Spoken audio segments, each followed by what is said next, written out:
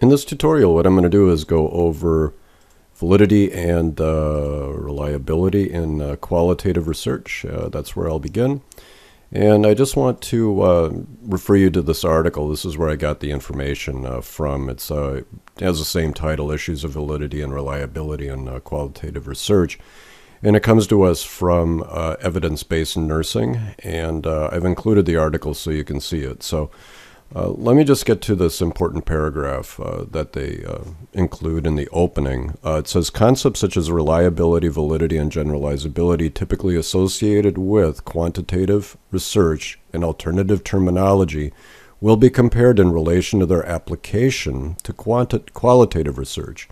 In addition, some of the strategies adopted by qualitative researchers to enhance the credibility of their research are outlined. And so it's really quite a good article because what they're going to highlight is that quantitative research has one set of criteria for validity and reliability and generalizability, while qualitative research has something else.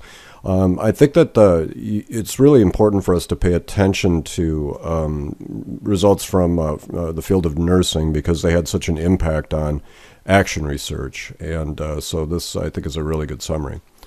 So let me go over what it is that they have to say about this stuff. And we'll take a look first at qualitative research. And here's what they say in terms of validity.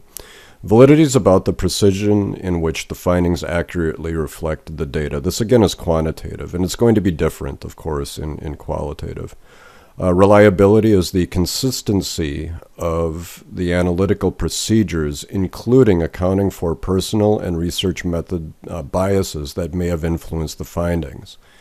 And we need to recall that in quantitative, and that's where we are, is in quantitative research, that subjectivity is to be avoided. Everything has to be objective. And so anytime research gets in the researcher gets in the way of findings or anything else, that's bad. So let's take a look at what they have to say about alternative terminology associated with the credibility of qualitative research. So instead of what qualitative research focuses on is truth value. Okay, so when you're looking at your proposal or looking at qualitative research that you intend to critique, this is what it has to say. It says, in terms of qualitative research, what you're looking for is truth value. And this recognizes that multiple realities exist. The researchers outline personal experiences and viewpoints that may have resulted in methodological bias, clearly and accurately presents participants' perspectives. So this is what you're looking for, and it's riddled with subjectivity, and that's okay because qualitative research thrives on subjectivity. Another thing to look for in qualitative research is consistency. So let's see what they have to say about that. This relates to trustworthiness by which the methods have been undertaken and is dependent on the researchers maintaining a decision trail. That is, the researcher's decisions are clear and transparent. Ultimately, an independent researcher should be able to arrive at similar or comparable findings. So this is, again, how we're looking at truth value and consistency in qualitative research, as opposed to validity and reliability in quantitative research. So what they're saying is that these are the alternative terminology. They go on to say some things here about, sorry to through this, I'm just trying to get this to work. Continuing with alternative terminology, they have neutrality or confirmability. Again, this applies to qualitative research. Are achieved when truth value, see if I can just move this along, sorry. Achieved with truth value, consistency, and applicability have been addressed. Let me try that again. Neutrality is achieved when truth value, consistency, and applicability have been addressed. Centers on acknowledging the complexity of prolonged engagement with participants and that methods undertaken and findings are intrinsically linked to the researcher's philosophical position, experiences, and perspectives. these should be accounted for and differentiated from participant accounts. Okay, so let me explain what's going on here. Because qualitative research thrives on subjectivity, you're reporting the subjective experiences of your participants and trying to build a theory from that, or a explanation of their worldview and how that worldview is constructed.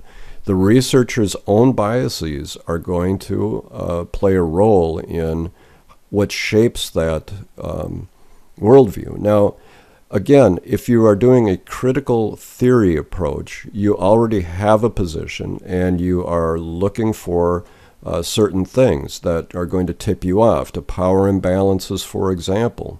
And so it's okay for you to go in with those biases because all research, qualitative in particular, is biased, and so biases just have to be acknowledged, and so the way that they're saying this in terms of neutrality is that as long as you've been really upfront about things, and that you acknowledge the complexity of a prolonged engagement with the participants, because typically you're going to become sympathetic to them, or maybe you won't be sympathetic to them after a while.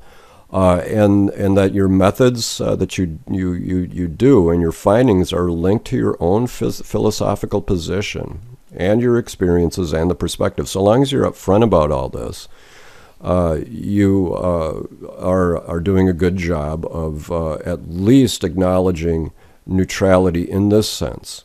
You're going to try to separate out your biases from the participants' accounts so that a researcher knows what belongs to you and what belongs to your participants. And that's how neutrality or confirmability are achieved.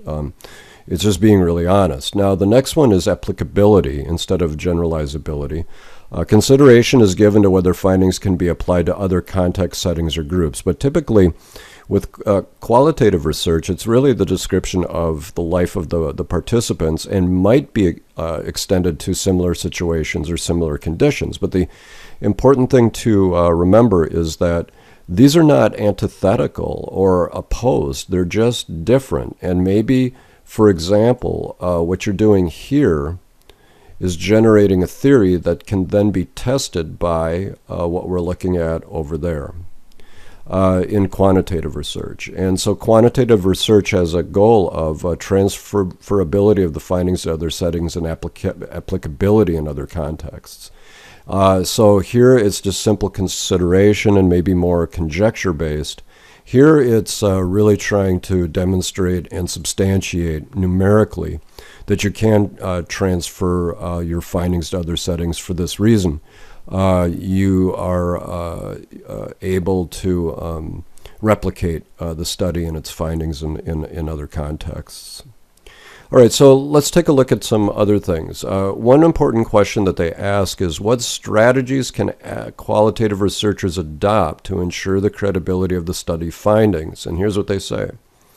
Unlike quantitative researchers who apply statistical methods for establishing validity and reliability of research findings, qualitative researchers aim to design and incorporate methodological strategies to ensure trustworthiness of findings. Such strategies include, and this is from Table 2.2 of the article, and it's Table 2.2, Strategies for Enhancing the Credibility of Qualitative Findings. Truth value, consistency, and neutrality, and applicability. And we just saw what those meant. And so one thing I would recommend that you do before I go through each one of these is to look at your own proposals, look at your own IRB proposals too, because they're closely aligned, and go through and make sure that you've accounted for each one of these things, or you have a plan to account for them. And so let's look at each one. Let's look at truth value first. And again, this is in the table, so you can look at it, but in the article in Table 2. What they say is reflexivity and reflection on one's own perspectives. That is identifying researchers' biases. Reflective journal maintained and decisions documented, so you have a really strong archival system that includes what the participants said, their peer statements, and or copies of them, and your own biases. You could have a Word document where you've set up a table, and you just keep notes as you're going, and running through what the participants said over here, and then what you think about them over here, so that it's clear what's going on. Peer debriefing to assist the researcher to uncover taken for granted biases or assumptions. That means like a participant check. That's what this is called, and I unfortunately can't write very easily on the screen. But this is a type of participant check where you'll debrief with your informants and share what you've collected, and let them comment on it so that they have the opportunity to voice any objections or opinions. Now, the thing to do is maybe you're going to have like the first statement. Let me see if I can just get a pen working here. That what you're going to do maybe is have what they said first, and then if they say something different, the second pass, you'll note that too, because oftentimes people will want to correct themselves. They'll say something like, well, all those people don't work, and then after they read that, then they're going to hedge and say, well, I didn't mean to be, that to sound racist or biased or whatever. So you want to look and you want to see if that was just a slip or an unconscious bias that emerged, in speech, or that's how the person really feels, So that's all the stuff that you're going to do. But you also have to be upfront about how you arrived at that conclusion, if that's, important, and it typically is. Example, the initial qualitative interviews with patients were medically focused, and subsequent interviews took a more holistic approach. So this, I presume, is, the type of participant check that might go on. It's sort of built in to the research method, where you are focused on the condition, the symptoms, the issues that the patient is facing, and then after that you're going in to try to understand the person more holistically. And you have to do this in a way that reveals your biases. All right. Truth value continues. Representations of the findings in relation to the phenomenon. All right, let's take a look at what this means. Describing, for example, the sample of 19 carers of patients managed in a renal supportive care service, and willingness to share their experiences in depth and over time enabled clarification of the findings as an ongoing process. And so representation means how well you're representing whatever your findings are, along with the context. And so this, I think, is a nice revealing statement, and I'd be looking for this in your own work. Here's another check on truth value. And again, you see this is built into the study. Semi-structured audio recorded interviews allow for repeated revisiting of the data to check for emerging themes and remain true to participants' accounts for caring for patients with renal disease managed without dialysis. So if you're thinking about your chapter 3, I think this is really a good, and you're doing qualitative research or a qualitative portion of mixed methods, I think that this is really a good example to follow, and just look at how they're building in and accounting for how they're going to maintain truth value through representation of the findings in relation to what you're studying. So truth value continues, it looks like, here, again with representation of the findings over time. Well, here we go. Use of rich and thick verbatim extracts from caregivers, carers of patients managed without dialysis assists the reader to make judgments about whether the final themes are true to the participants' accounts. So you're really providing rich and detailed accounts and feedback that are verbatim and can be checked by others. Here's a true participant check. Participants are invited to comment on the research findings and themes. So you're going to be allowing your informants, your participants, to view the items and comment on them. Now, if you're doing an elementary school setting, then you'll have to decide on how best to manage something like that. You know, it's going to be easier with adults probably, but it might be difficult with you know, very, very young children. Although with adults, it's going to be difficult if you have things to say that they are not going to like. You know, you might reveal a truth that they don't want to hear. So this is not to say that it's going to be just easier with adults. The method might be easier, but the findings might be, you know, hard to palate. Anyway, let's look at consistency and neutrality as another factor. For truth, being able to trust what the findings. Achieve auditability. Now, an auditability means that somebody else can go through and see how you arrived at your conclusions. Transparent and clear description of the research process from initial outline through the developments of the methods and reporting the findings. In addition, maintaining a research diary. What goes into the research diary? Documenting challenges and issues, assisting in maintaining cohesion between the study's aim, designs, and methods. So you're just telling a story, basically. That's the beauty of qualitative research, is that you do get the opportunity to tell the story of your research, especially in narrative research, for example. You might do narrative research plus ethnography plus something else, you know, plus grounded theory. Who knows? People may disagree with that, but I'm saying that it probably has happened out there. Emerging themes discussed with the research team members who had palliative and qualitative research expertise in the open process, where assumptions could be challenged and consensus could be reached. Well, in my opinion, this is part of the job of the committee that you've selected, your panel, or your readers. And what you want to do is involve them in the process, perhaps. Now, you have to listen to your advisor. You might find that it's going to be more important.